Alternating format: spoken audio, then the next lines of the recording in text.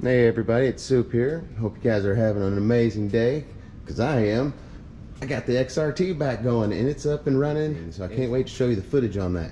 First, I need to do a video on these three Defenders. Had a couple questions about the upgrades on these, and I don't really touch on the upgrades. You guys could probably tell by my videos, very uninformational. So I need to get better at doing that. So what I want to do is go over some of the upgrades on these Defenders, show you what we got going on. But first, so indoor rock course, we're gonna put them down there, put them through a few paces, see what they can, see what they can't do. When we get done with that, we're gonna bring them back up here on the bench, take the tops off of them, and show you what we got going on, and mainly how we got these big Swamp Kings to fit on there. So enjoy the ride on the rocks, and we'll be back up here in just a few.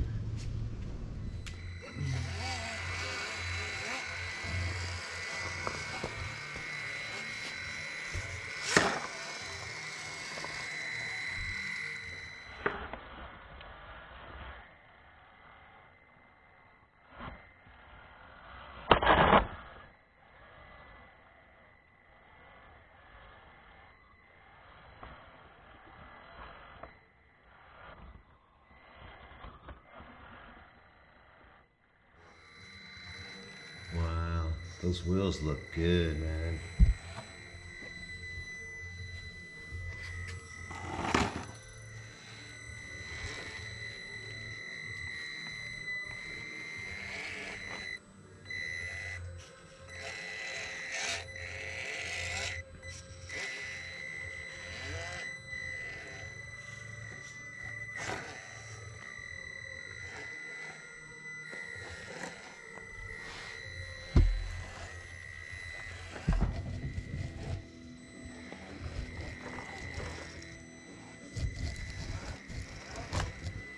I'll be a little top heavy with my big old Jumbotron. I got a Jumbotron.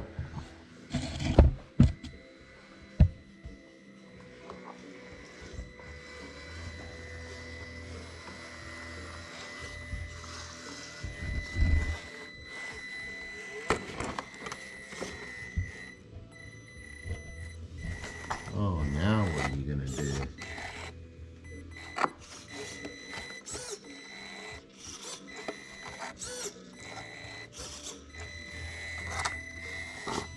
Wow.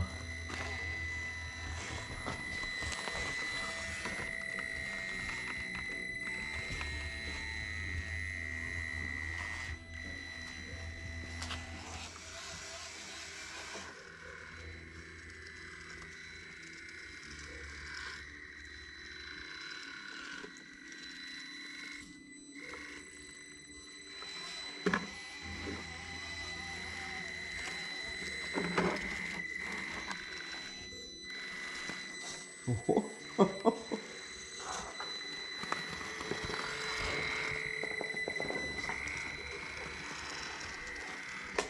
right there. Nice. Grip and go. Grip and go, baby. Alright. So here is the spot in question, right?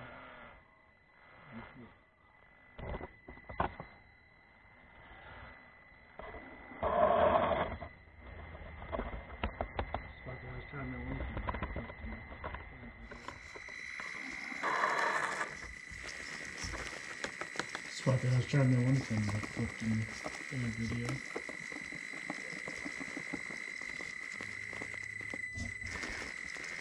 I've made it up there once before, which is once. I haven't gotten up there since.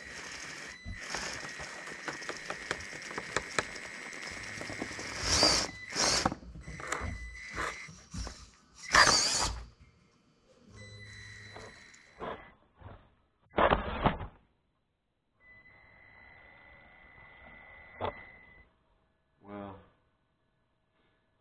you just have to see that on video, but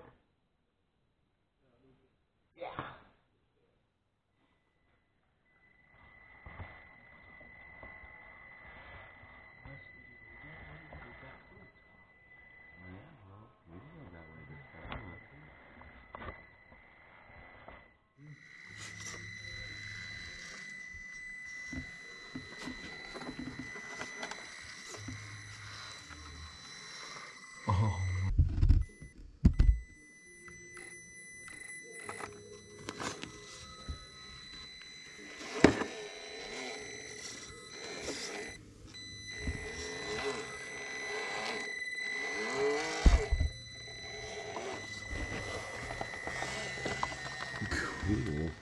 One big cheese. Ooh, big cheese with that big old freaking jumbotron on top of it.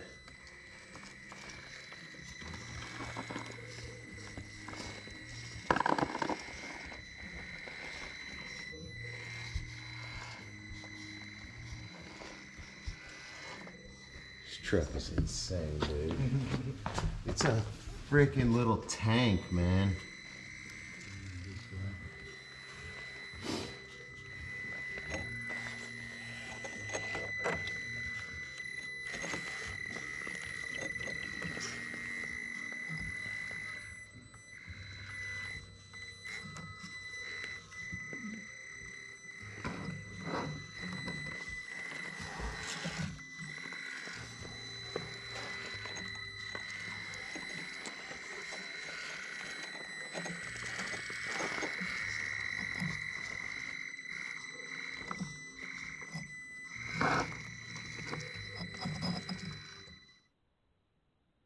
Going up that way.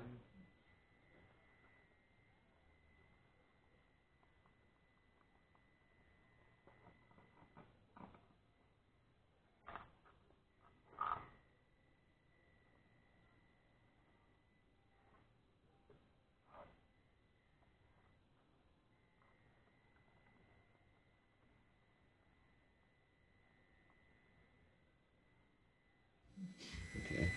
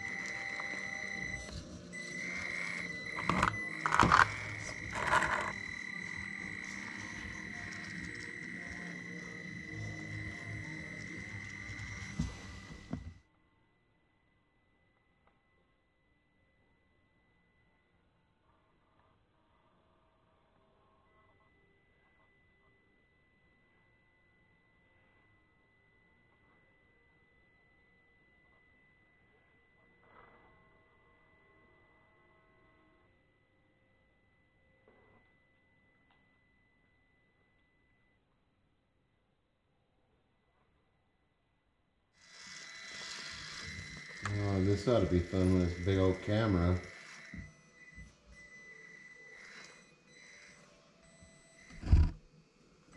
Oh man, ain't nothing to it.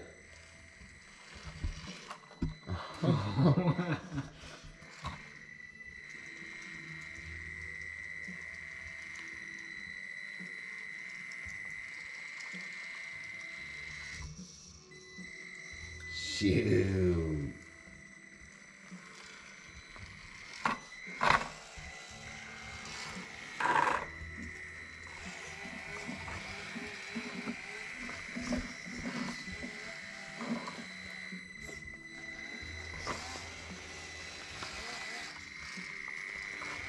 Dang, man. All right, so here we are back up on the bench. Got big cheese on the light table. We're gonna go over some of these upgrades here. I'm sure the wheels and the tires are probably the biggest question.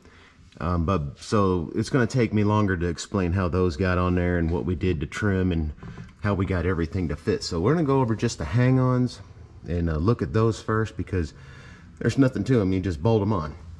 So let's get the body off of this thing. Okay, here we go. Let's start at the top and then we'll work our way down. So first thing I got to go with up top is, well, the very top is this has been relocated from the rear of the truck up here on top of the transmission. Inside the transmission, we got the low speed crawl gears. Well, moving on from there, we're going to get to this chassis.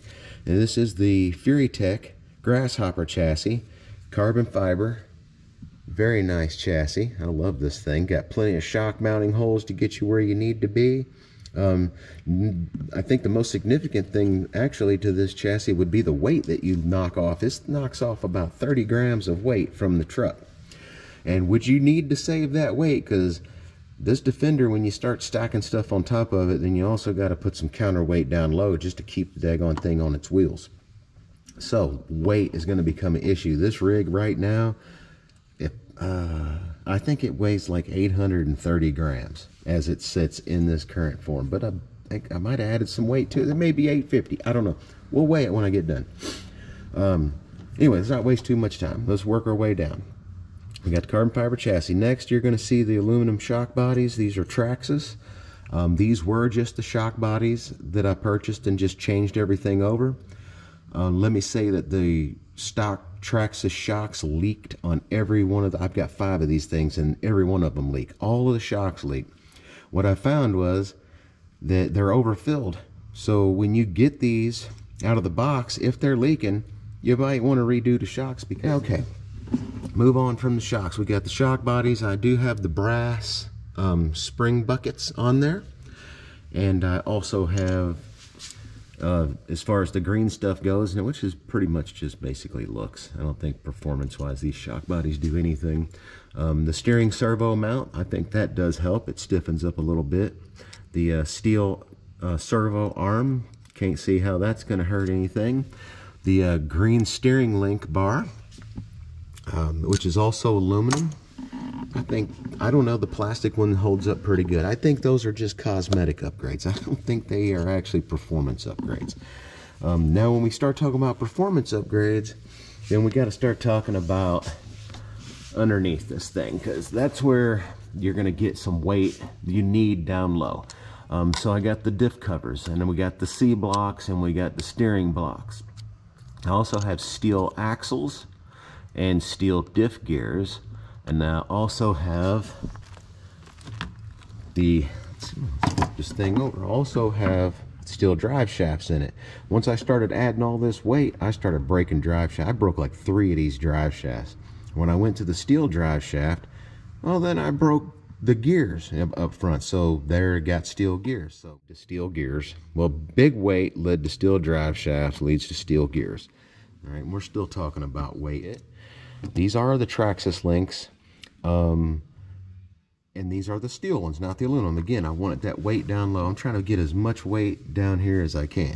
Do I have too much weight on it? Yeah, I do.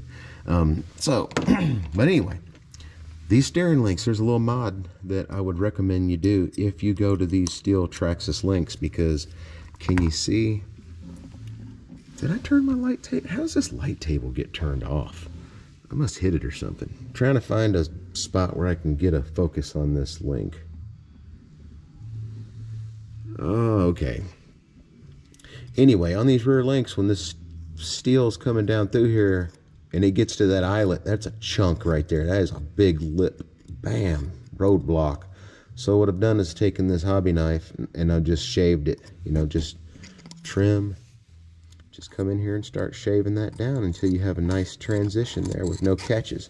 All the 4 of the lower link bars, I've done that too on all of the rigs. All right, helps out a bunch. On the top link bars, I hope I'm not getting too far ahead of myself here, because they're, oh, I can turn the wheel that way. Let me show you. There's something else going on here on these top link bars. I've got, ooh, can you see? Hope that ain't blurry. You'll notice a gap here in between here, and that's because I got these top eyelets 1 turn out.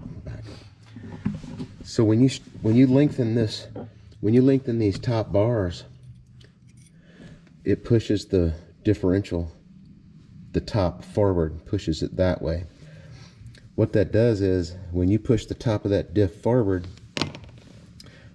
the caster blocks sit right here at this angle. They sit at an angle like this. Well, when you push the top forward, it lines it up. It's actually, these C blocks are straight up and down, which if you're angled this way and you're turning, well, you're fighting the back of the wheel. Now I've got this thing pivoting on the center of the wheel instead of trying to rotate back. Now this is straight up and down, so this wheel turns on a perfect center line.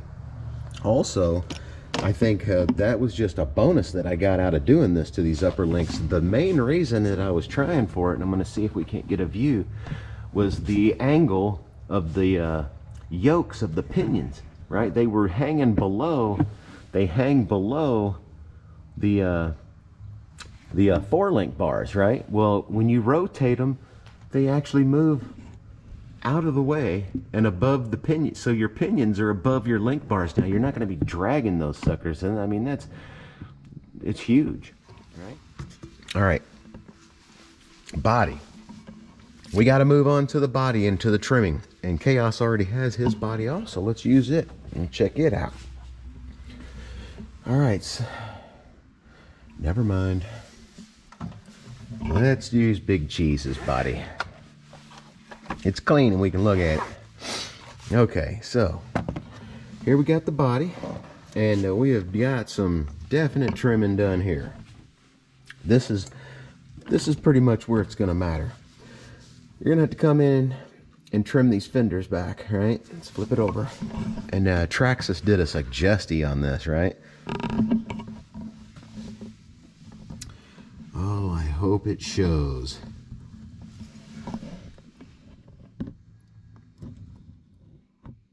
Did they do? All right, we're gonna have to use the green body. My goodness. All right, let's see. Can we get a good view? Oh yeah, right there. That's perfect. Okay. Now, Traxxas, wonderful.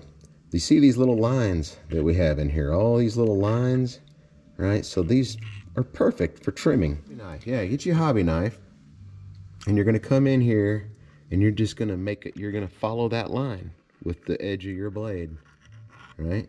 And you're just gonna make a couple passes until you're gonna keep making passes until it goes through. Just take your time, all right? What we're trying to do is get this lip right here off. Just gonna trim that lip off, zip it. And after you get that trimmed off, all the way around, what you need to do on the back side is bring this and curve it in towards, you'll see the where the running board is at. You'll see right where it curves in right here to the fender flare, and you're just gonna bring them two together. You're just gonna zip, curve that right back in and bring it right in there. Also, you'll notice that there's this little 90-degree lip right here. You're gonna want to take a file. That's when you're gonna get friends with your file, and you're just gonna start smoothing all of this out. Smooth, smooth, smooth. That way, when your tire is gonna rub, you're still gonna get rubs, but when it does, it's just gonna glide right past and right over it. It's not much, all right? Let's see.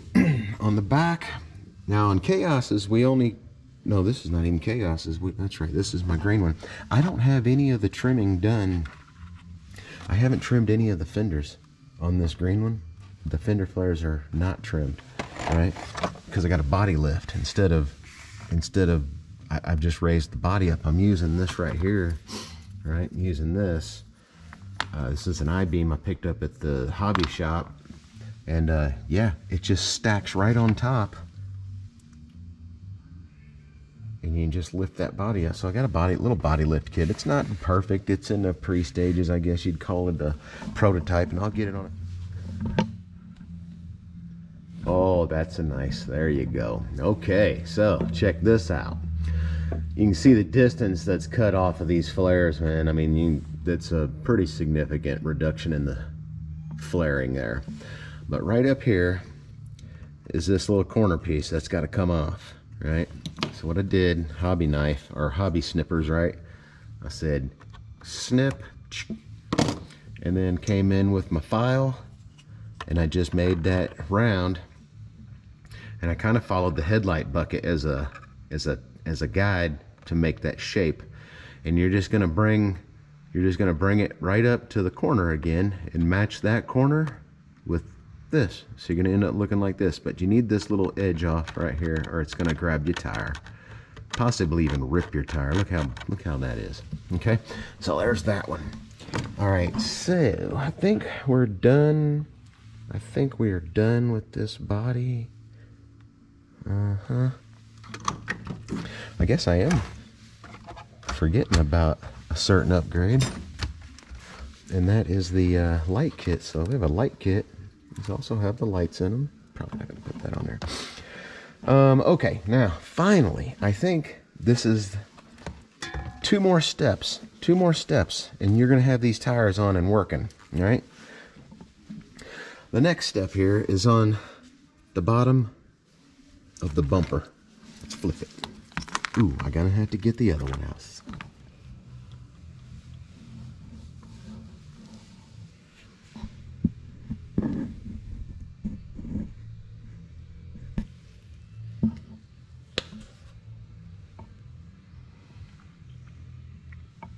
All right, I don't know if you can see that. Can you see that? That is the lower part of the front bumper. You're gonna have to trim that too. You're gonna have to trim that as well. This is what it looks like after you trim. And that's what it's gonna look like before. Okay, last thing here, let's talk about tools for a second, because you're going to need some tools. You're going to need a couple good files, you know, a good round file, good flat file. You're going to need a nice set of trimmers that's going to get things flat. These files you can get from the hobby shop or like a Hobby Lobby. Not these particular files. These are Snap-on. You do not want these. You can find you a nice set of files at somewhere, hobby shop. These also you can pick up at Hobby Lobby or the hobby shop. I'd suggest Hobby Lobby, like $7. And so about this hobby knife here, you can pick these up anywhere. Speaking of tools, when it comes down to these wheels, you're gonna find real quick that this thing here, it ain't gonna cut it. It don't get down in there. You cannot reach. So what I did was I took a socket and I grounded that socket down, and then to where it would fit. And then I basically glued it onto a dowel, right? Another thing is on these tools for these Traxxas trucks are actually like a 1.6 millimeter, and I picked this 1.6 millimeter up off of not eBay, but Amazon. It took me a while to get them. Ordered a couple of them, and when I got them, I was like, man, these are cheap. So anyway, cheap, right? If you can find you a Allen wrench, you can do it yourself. I prefer this one over these, so keep those. I love this thing, man. It fits great. It is a working tool, man. So you can just take your Allen wrench 1.6, cut the bend off of it, drill you a pilot in the end of a dowel, and make you some tools. And these are, man, they're amazing. They're excellent. So let's move on to this wheel, because you're gonna need to put a washer on to take up a little bit of slack, and it is just one washer. This is a 3 millimeter washer, and this is a washer that comes with the SCX trucks. I recommend using these because they fit on the outside and they take up just enough, right, to where you can get that nut to just tighten up, and there's no slop on that. You do not want this wheel slopping around on the end of your spindle, wearing out the brass of your hub, and or wearing on your spindle and your brass hexes if you're running that. So definitely make sure that these are tight on the hexes, and that little washer right there will take care of it. Now, if you don't have those on your SCXs, so you just don't have a bunch of stuff laying around, on the back side, these 3 millimeter Dubro washers, they are 3 millimeter, and they actually fit right down in the back of that hub. All right, they slide. Now be careful. I don't recommend putting anything on the back, because you know you have the potential, if it don't fit in there flush, you're gonna have some wobbles. You don't want no wobbles. And also, I know it ain't much, but it pushes that wheel further out from the hub, which you don't want to do on these Traxxas trucks. You want to keep these kind of under them, right? So when you're going to put these wheels on, you're going to need a tool. Like I say, ground a socket down. Now what you can do is just come in and cut this off. You just cut that. You don't have to grind a socket down. You just need to come here and cut this back off of this tool, and then glue it onto the end of a dowel. Just like that. Perfect. Perfect size. I wish I'd realized that before I went through all the grinding of my socket. Anyway, those are a little bit of the tools you're going to need. Those are a little bit of the tips I can give you to get these Swamp Kings and these Mofo wheels to fit on your Defender. They're not going to be perfect. They're still going to rub a little bit, front and rear, but they're not going to bind if you do the trimming that you need to do. Anywhere that you might see them binding, if your setup is not exactly the way that my setup is, you might be rubbing on some other areas, but just make sure that when you put these on, that you clean up as much of that stuff as you can so that you don't have any snags. And when you get them on there, I promise you're going to be happy. They look amazing. They work great, and you're going to enjoy it. And I appreciate you all watching. Thank you very much. Leave a comment in the comment section if you have any questions or comments or any tips and ideas that I can use, because man, we're learning every day, and I sure do appreciate it. So you guys have a great day. Appreciate you watching my videos, and we'll see you on the next one.